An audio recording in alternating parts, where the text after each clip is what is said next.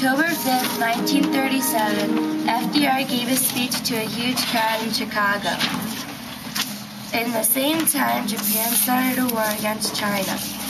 Planes swirled in the skies and Japan bombed China's major cities.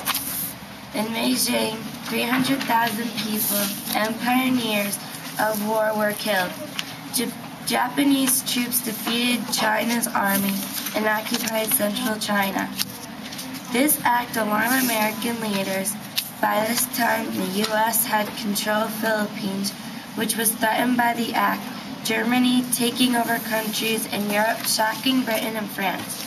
But they didn't take action until later. After Germany defeated France, Japan took control of France and signed allegiance of Germany and Italy. It was a lovely Sunday on December 7th. 1941. There were birds chirping and trees waving in the wind.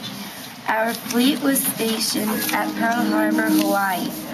All was well until hundreds of Japan planes dotted the skies. Great destruction happened in only a few hours. Almost 200 planes were destroyed and 2,400 people were killed. Why did they do this, you ask? Well, the United States controlled over the Pacific Ocean, and we cut off their oil supplies.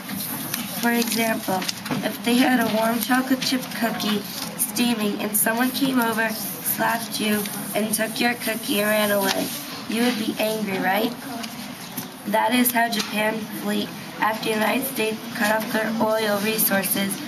In conclusion, we declared war against Japan, and therefore Germany and Italy declared war on the United States again.